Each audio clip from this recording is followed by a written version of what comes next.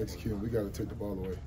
You know better than anyone kind of the reality of what college football is these days, whether it be, the CFP, whether it be roster movement, things of that nature. What's kind of been the message, I mean, whether it's in there or the future message over the next week or so, as kind of the uncertainty of the reality of college football kind of hits its locker room? I mean, well, we wasn't really thinking about that. It was more so understanding what we have to learn from this game tomorrow, and just moving forward, to Auburn next week. Yeah, I mean, mentally, what's the message that you're sharing, other leaders are sharing to the guys where they should be at? Just keep going. I mean, one bad play don't define you.